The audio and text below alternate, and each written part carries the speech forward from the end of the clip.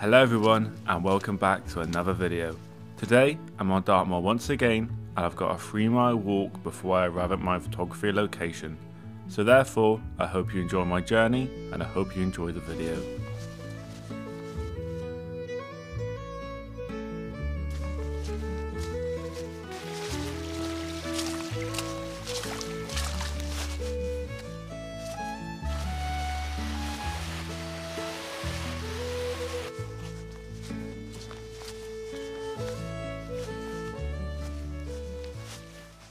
Hello guys, a massive welcome back here to Dartmoor.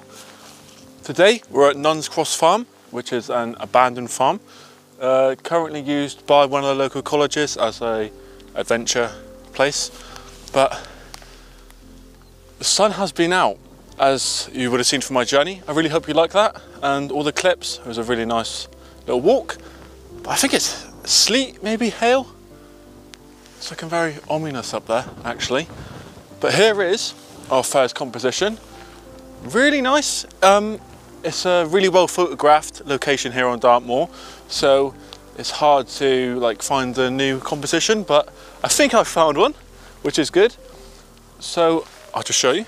Hopefully this hail or rain don't get too bad. So it's just a bit overexposed for the minute to show you the foreground. We've got Nuns Cross Farm here, and we've got a tree there. That's definitely hail. Some just got on my mouth, lovely. But yeah, that's actually getting a bit heavier, which is quite cool. But yeah, I'm actually just gonna completely take some photos. So excuse me for a minute. I can definitely confirm to you now, it's definitely hailing, and that has given us now a superb composition here. And let me just show you it. We've got Nuns Cross Farm to the left, a lonely tree to the right, and that has given me a really nice composition. And I have to say, there is a bit of empty space to the right of the frame or composition, but I think the tools in the background there are really helping just to give it a bit of depth in that corner, and therefore that is my first composition. Similar to my last video, we're waiting for that, of course, really nice detailed foreground sunny shot and the darkness of the background. So a bit of patience, hopefully it don't hail again, but that was pretty cool. I apologise if the lens is a bit water droppy, because I actually took off the lens cover I made for it this morning, so yeah, but just a bit of patience now and hopefully we get some. And here we go, we're about to get the sunlight coming back out, and it's going to hit Nuns Cross Farm there perfectly. Here we go.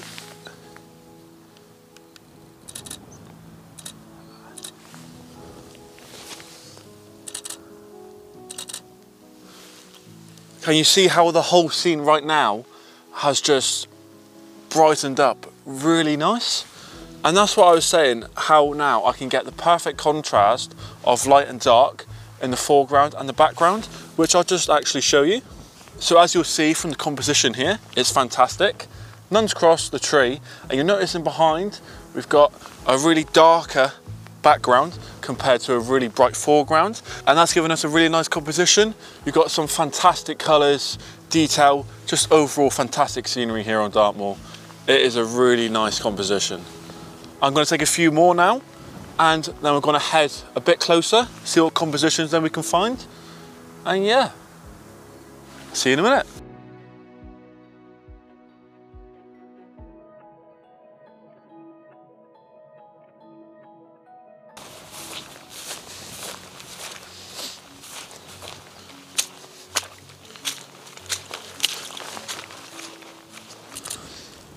And here we go guys, look at this for a composition. This is even better than up there, and I thought that would be the best one. This is just superb. Wow. We've got this wall here, that gate is slightly open, and that's really creating a bit of effect, I think, to the scene. Nuns Cross Farm here, and of course the tree. Really nicely composed actually. The tree is filling up that right hand side of the frame. Nuns Cross to the left, and of course we've got that fantastically placed gate, and you said bench then. So I've composed it like this Right, I'm gonna have to quickly just tighten this up, and there is more hail. So I've actually composed this image perfectly from my view, as I've got the door here and I've got the gate, and it works, if you ask me. I don't know how to explain it, but I think it works perfectly, having them both in line. Yeah, that's it, perfect. As you'll see, of course, here you've got it's open slightly, and therefore it leads you in. That's it, that's what I was trying to say. But now, as this hail goes past, I'm just going to wait for the bit of sunlight again, and hopefully get a bit of darkness behind. But actually it's looking a bit brighter that way. But what I'll do is I'll post the photos as I was setting up here, because I think they look good, so I hope you like them.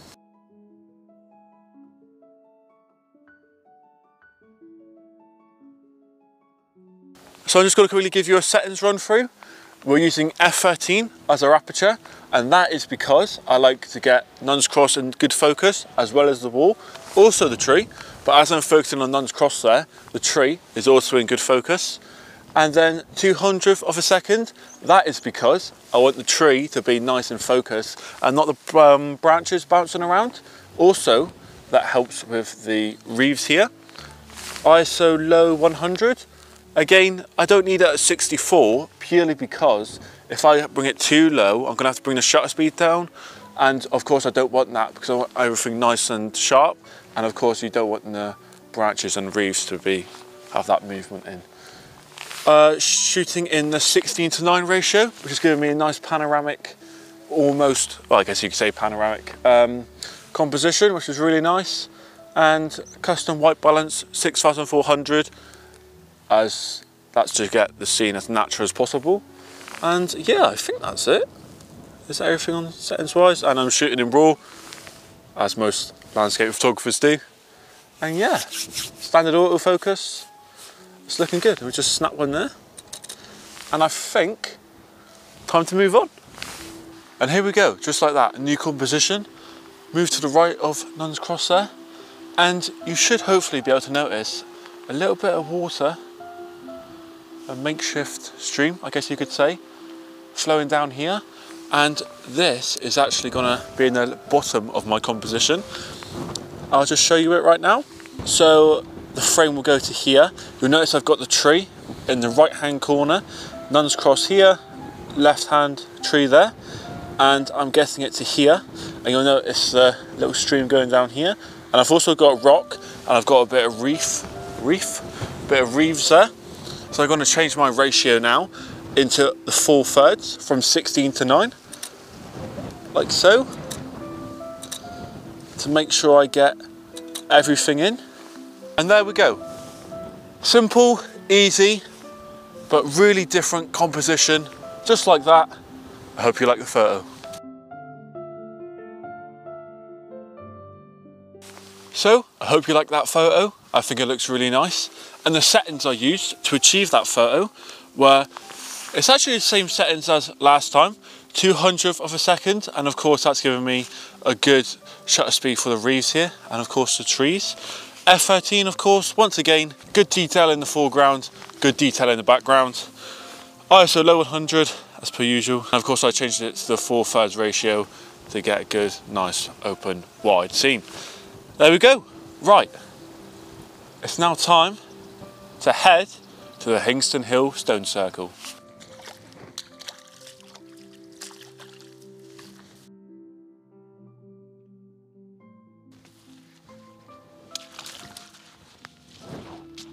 And here we go. We're here at Hingston Hill Stone Circle. Now, I've actually made a video here before, so if you've not watched that, you'll be able to see it pop up there, so you can watch it here. And yeah, I have just had a little look around, see what compositions I can find. I've actually had a thought about putting the ND filter on and shooting that way, which is similar to the angle you're seeing right now. But I'm just waiting for a bit more cloud to come over, because I don't want to have too little cloud, because I don't think it would look right. But yeah, there's not many compositions here I've actually found, which is a bit annoying, but not a problem. We've actually had some rain over the past week, and that's created some really nice puddles here. So there's definitely an opportunity there to get some reflection photos if I can't find any nice compositions.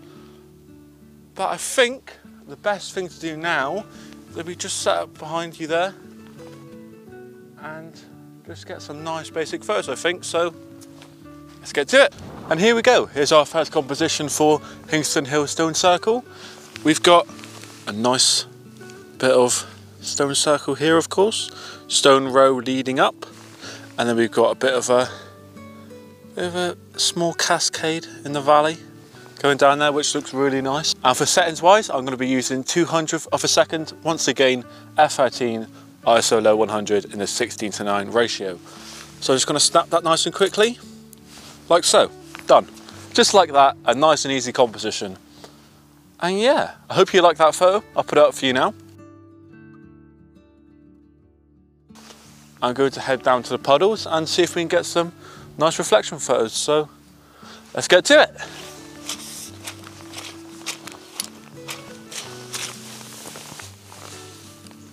And just like that, I found a superb composition here. You'll see the puddle, of course, and you'll notice it's reflecting that little bit of stone there, but also we're getting the cloud, which is looking fantastic. And therefore, I'm going to quickly get that photo.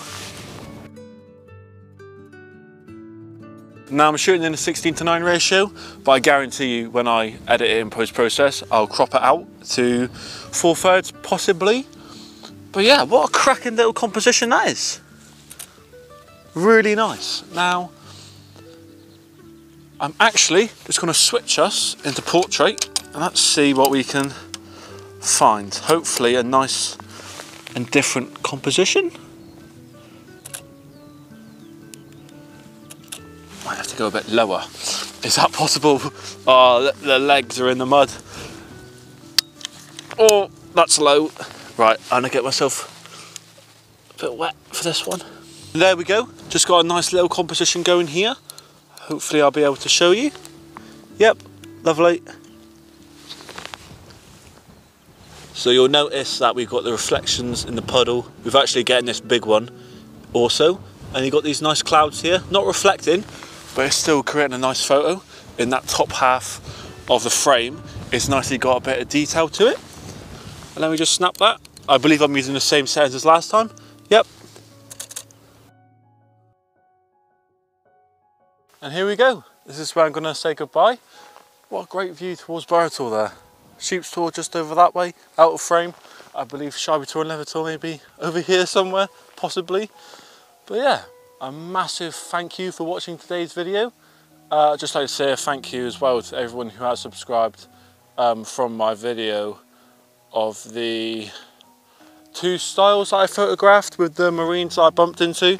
That video's just done insane, which I'm completely surprised with. So once again, a massive thank you for watching that. And I've actually gained a lot of subscribers. So if you're here from that video, a massive welcome and thank you for subscribing. It means a lot to me. And yeah, I think that's it I have to say. So I hope you enjoyed today's video and I hope you like the photos as well. And then I might have got little clips. I got one of a sheep, so you'll see that one. And yeah, thank you for watching today's video and I'll see you soon.